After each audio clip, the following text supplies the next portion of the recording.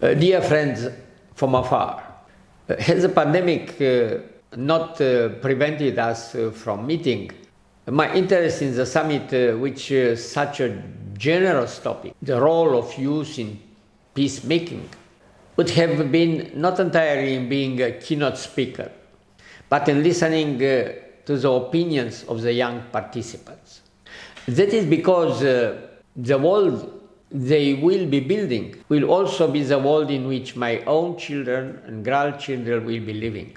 In over the 4 decades, I spent as a university professor. As I grew older and as times changed, I struggled to understand what my students were thinking, all of them of the same age, 18, 19 years old. I do not know how much today's youth would be interested in experiences such as mine. A man who as a child witnessed the death and mutilation of people during the Second World War, whose youth was spent under a criminal dictatorship that could at any time send you to prison, forced labor camps, or outright deport you for political reasons. And who in maturity took part in a peaceful revolt that was bloodily repressed by the armed forces in Romania in December 1989.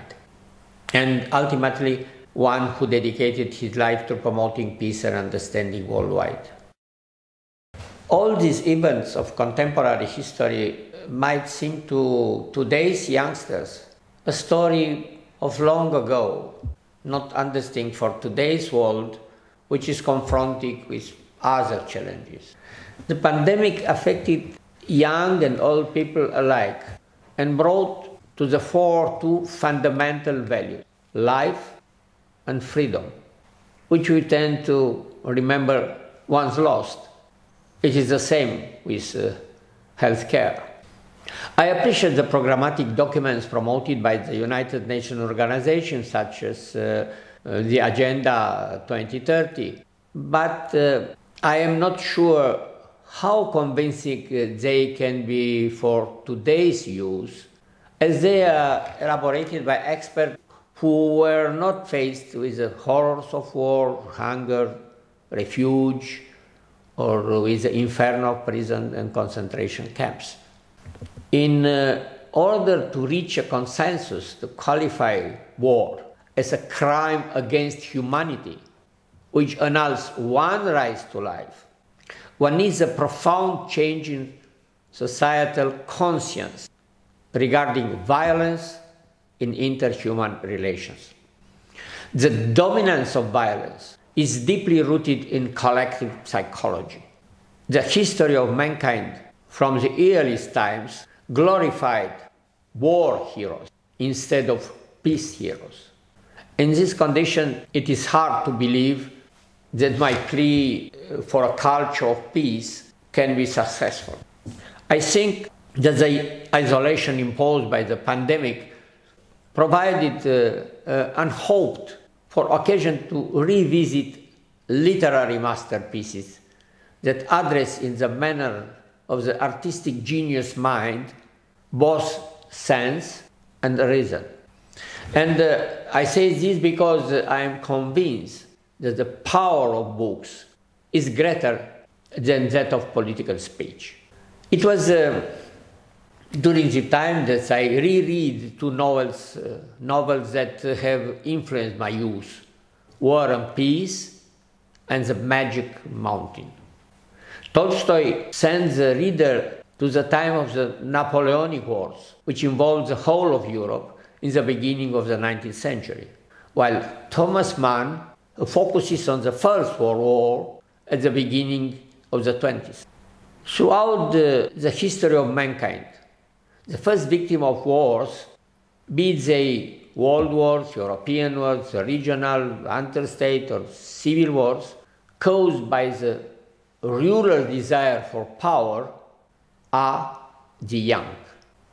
It is not easy to forget the harrowing scene in War and Peace when Napoleon was inspecting the sinister post-battle landscape of the Pratzen Hills, strewn with the bodies of the dead and owned it with a young and moribund Prince Bolkonsky, having someone might bring him back to the life, which, having now understood it differently, seemed so wonderful in comparison.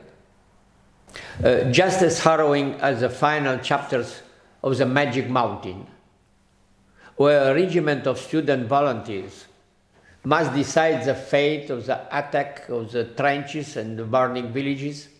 3,000 strong Thomas Mann writers saw that only 2,000, after heavy losses, be left standing to salute victory through a heartfelt hooray, without sparing those for those who, in falling, will have been left behind. I believe these scenes should be ingrained into the memory of all those who planned for war, suffering, and bloodshed.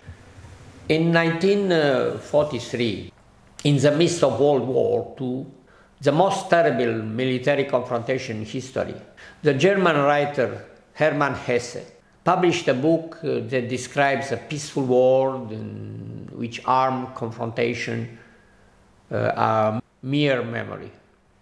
The Glass Big Bang, for which Hermann Hesse received the Nobel Prize for Literature at the end of the war in 1946, proposed a model of a society founded on culture and not on violence, and glorifies the valencies of cultural dialogue, in which the author argues the differences in culture, education, talent, and individually are not a reason to give up from understanding one another.